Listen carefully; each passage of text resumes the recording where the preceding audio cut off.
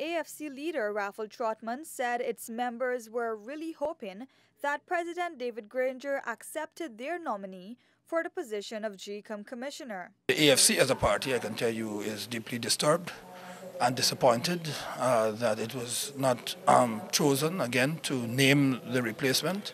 This is an ongoing saga. It has been ongoing for at least, I would say, 8 years between the opposition parties. We had been promised the position for some time, and we had really hoped that having been seen as a worthy partner in the coalition, that we'd be seen as worthy to name one of our ranks to the position. Trotman said the AFC feels that an injustice has been meted out and the executives of the party will soon meet to discuss the matter.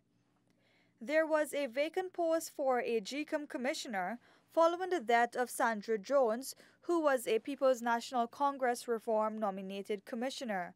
After reviewing nominees submitted from all the coalition players, the president swore in the Working People's Alliance nominee Desmond Trotman as the new commissioner. Consulted widely among my coalition partners, and Mr. Trotman was not the only nominee, but in my mind he was the fit and proper person. He brings tremendous experience to the commission, and I am confident that the people of Guyana will be very satisfied with this appointment.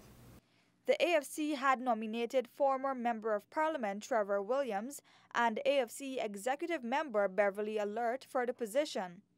Granger, when questioned by media operatives, explained why he thought Trotman was more suitable than the others. My judgment prevails, and I'm empowered under the Constitution to exercise my judgment in this matter. And I believe that when all of the nominees are looked at, Mr. Trotman is the fittest person. What are some of his qualities that makes him fit and proper?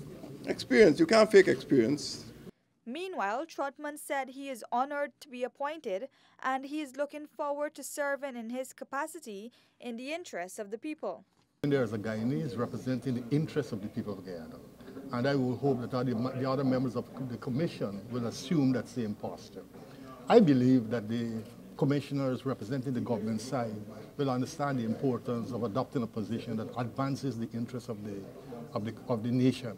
And I will hope that the commissioners on the other side will take the same position. So I look forward to working on the commission and hope that whatever it is that we arrive at, whatever decisions we arrive at, are decisions that will advance the interests of the people as distinct from the interests of political parties. Trotman, who works at the controversial State Assets Recovery Agency, said he does not believe there is a conflict of interest in serving in the two capacities. However, he said if any legal counsel proves him wrong, he is willing to resign from SARA and continue serving on the Guyana Elections Commission. Davina Samaru, Newsroom.